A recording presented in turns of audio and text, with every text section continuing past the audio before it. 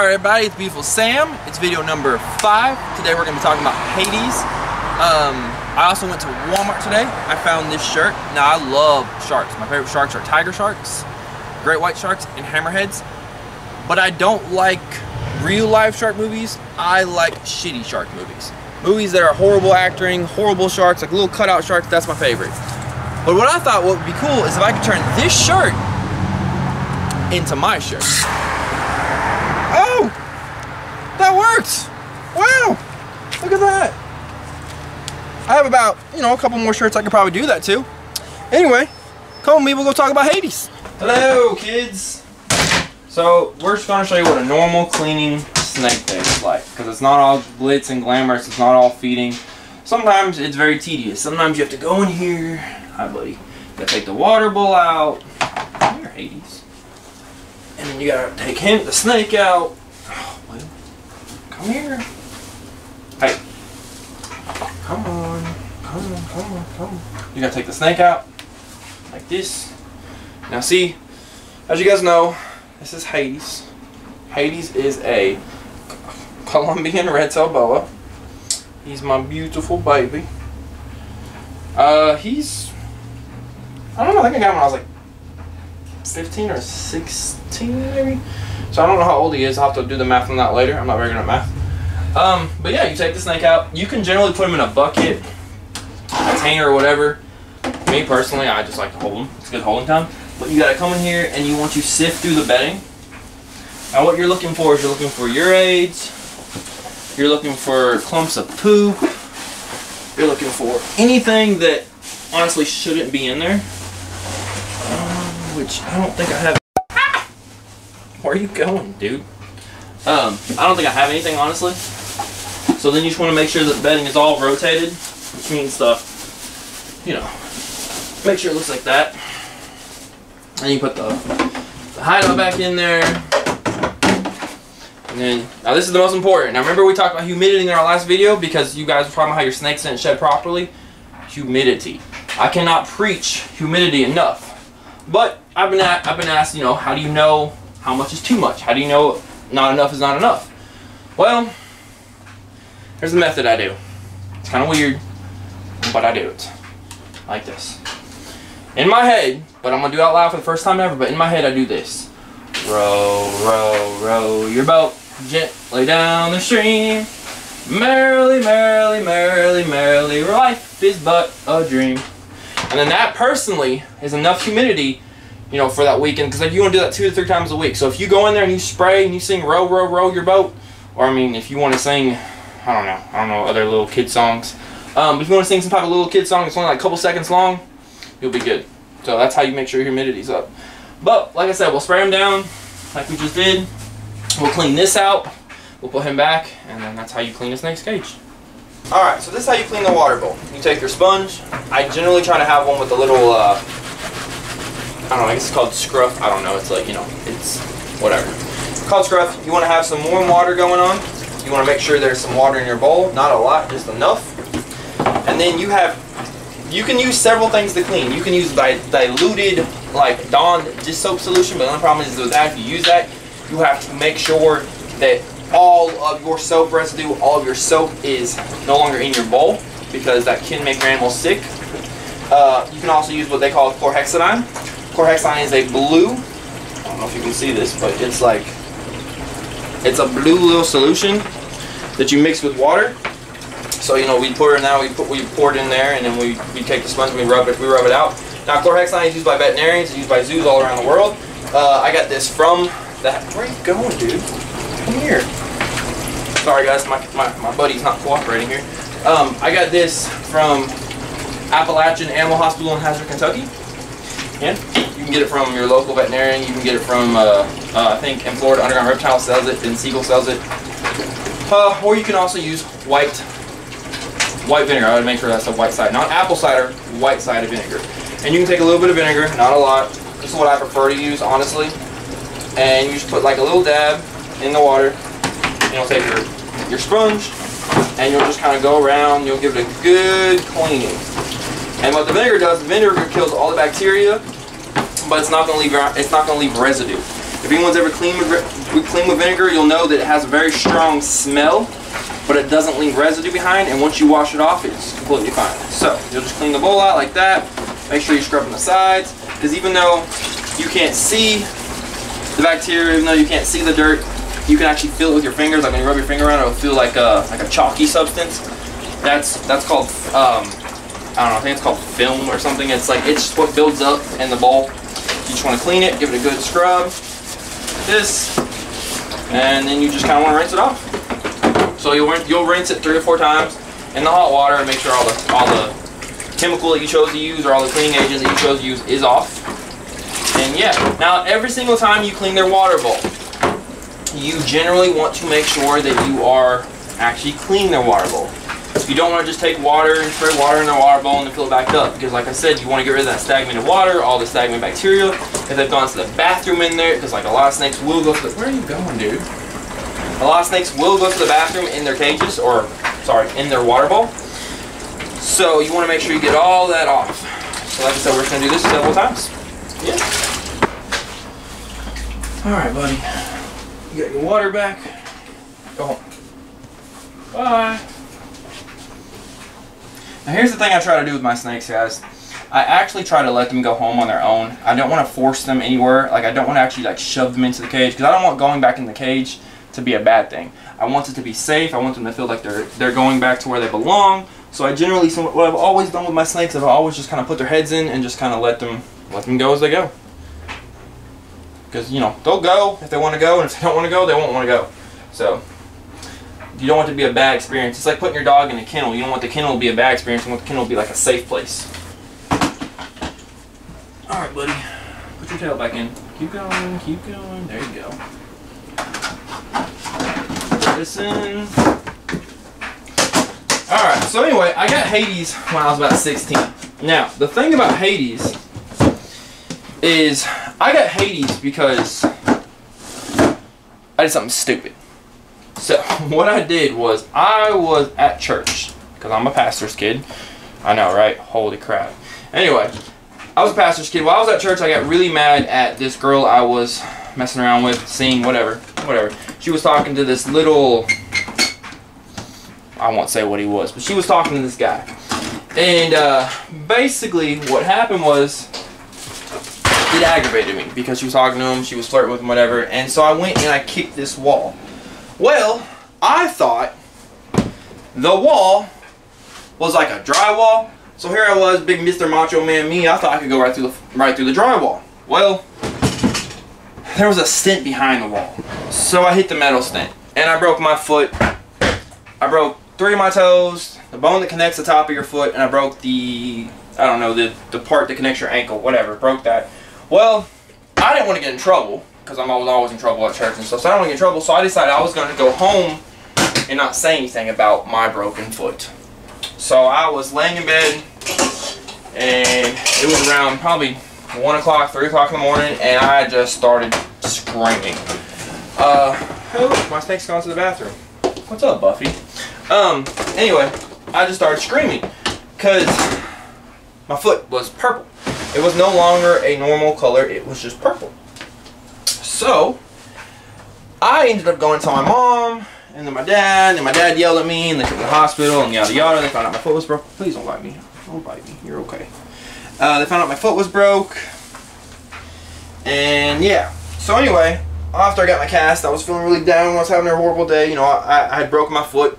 I had lost a girl, obviously, because she was obviously talking to the little, you know, whatever he was. She was talking to him, and so she pretty much forgot all about me. What are you doing, dude?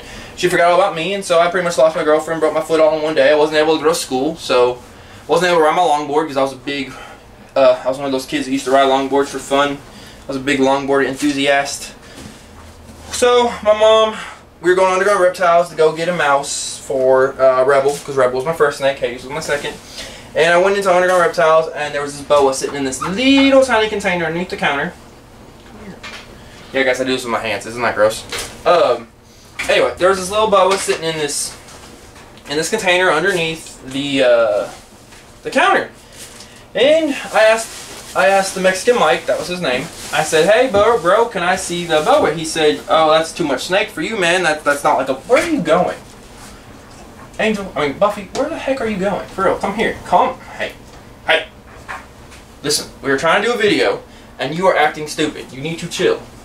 Okay, now what? Alright. Hang on. Dude!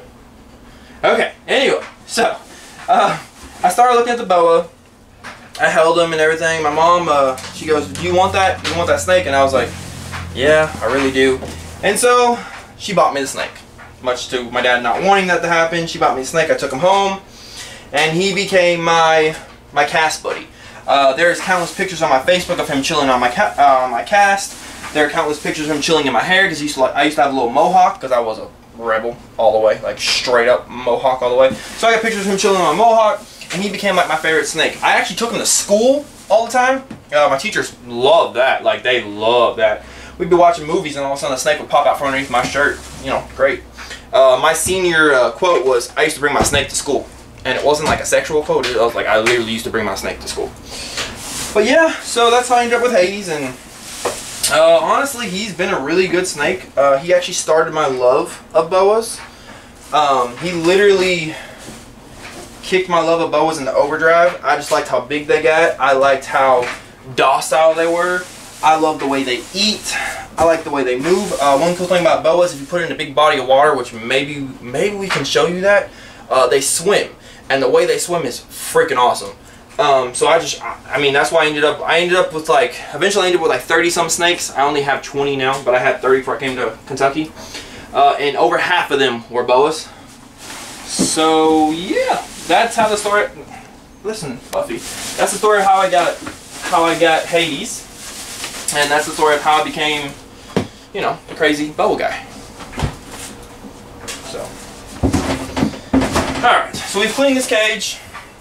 As you see, I took all the poop out because that's what I was doing with my hands. Of course, you know, guys, by the way, I'm not scared of the Rona because I just literally touch snake poop with my hands. I mean, I'll do this and this and this. You know, just you know, do that a little bit. What are you doing? Come here. You mother. Come here. Oh my gosh.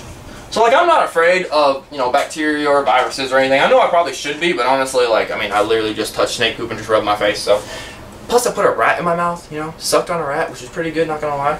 But yeah. So anyway, we're gonna spray this cage down like this. Remember, we're gonna do the whole row your boat thing. You know, gently down the stream, or you can row your boat, gently down the stream, and throw your friend off the boat. Unless it's over a string, you know, whatever. I had really bad friends. They used to tell me really bad things.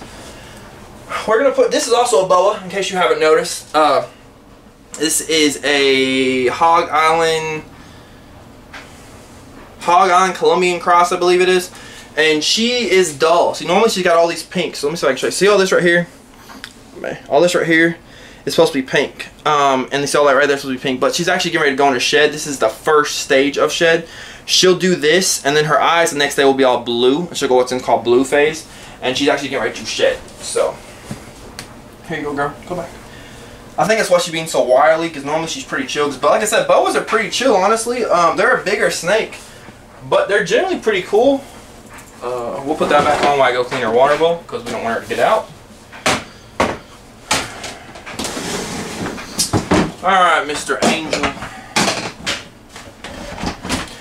By the way, guys, I hope you guys like the cages I made. You know, I call it keeping snakes on a poor man's budget. Because I can't afford all the big, nice, fancy Visions or Exoterrors or I think there's Zoo Meds make a cage. So I literally make all of my own cages. And for the past, well, scratch that. Up until a couple months ago, I didn't have a single snake escape for about 7 years. But then recently I did. I'll tell you that story, guys, later. It was, the snake was found, of course, but it was a pretty bad story. But it was my fault anyway, because I made him a new cage, and I thought he was bigger than what he was. So when I made the cage, he actually was able to get out. I did find him. What's up, Angel? How are you? Angel is a Colombian. I bought him as a Colombian Hog Island cross. I really think he's just a pretty Colombian. I don't really know. He's a good boy. This is the mate to her. They bred a couple years ago, actually. Probably about 4 or 5 years ago they bred. And they had about 8 babies. They had 7 perfectly good babies. And then they had one really jacked up baby that I called Quasimodo. Like, he had a bunch of kinks. He had one eye. He was off colored. It just something happened during the incubation or the gestation. Because like I said, boas give live birth. They gestate. And it just kind of messed them up real bad. Oh crap! I was trying to breed them again this year, and I thought, Buffy was pregnant, but unfortunately, after further observation and a couple months have gone by, I really don't think she is. I think that I might have missed the mark, so I'll try to breed them again next year. You know, that'd be cool. But again, like I said, this is a boa. This is a smaller boa. He ain't gonna get much. He ain't gonna get as big as Hades, not by a long shot. He does grow pretty rapidly, but he ain't gonna get as big as Hades. But boas are great. I mean, as you see, I'm just touching his head and just playing with him. But he's cool. That's Angel. Angel is actually the, like I said, they're a mated pair. Well, snakes don't actually mate pair up. But I like to say they're a mated pair. Like, that's his girlfriend. And that's his girlfriend, and then on the show that he's, you know, Angel and Buffy, great, amazing show. You know, that's his girlfriend too. So I'll have to change that water real quick. We're gonna give him a good little spritz. You know, it's all good. All right. So we have showed you boas. You know, so we're gonna go completely on the other spectrum of the scale, and we're gonna show you a Pituophis. A Pituophis is a type of colubrid snake. They involve the bull snakes, the gopher snakes, the pine snakes. I believe that's it. This is Opie from Sons of Anarchy. By the way, that is the saddest scene of anything I've ever seen in my life. Like that whole scene where they kill Opie. God, spoiler alert, but that was horrible. Anyway, this is Opie. Opie is a beautiful gopher snake. Opie wasn't shed in the video that I showed you guys. You know what? The lighting's not really good in here. Let's just go outside. Anyway, like I said, Opie, and he just shed out. And the video earlier we did show you he was in blue. Well, it's been a few days later and he shed out. Look at them beautiful colors. Now the reason they are that kind of like leaf colored and dirt pattern is because they'll get down in the, I was gonna put them down on the ground, but I really don't want to. But they'll get down in the leaves and the brush of the forest or the woods or whatever, and they will camouflage themselves and they'll ambush a little mole or a little bird or another snake, because they will eat other snakes. I mean, it's not common, but it will happen. So, and believe it or not, these are actually found here where I'm at.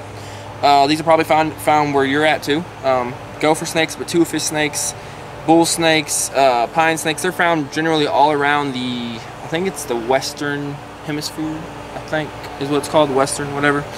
Anyway, like I said, yeah, I'm Beautiful Sam. I hope you enjoyed our show. I hope you continue to watch.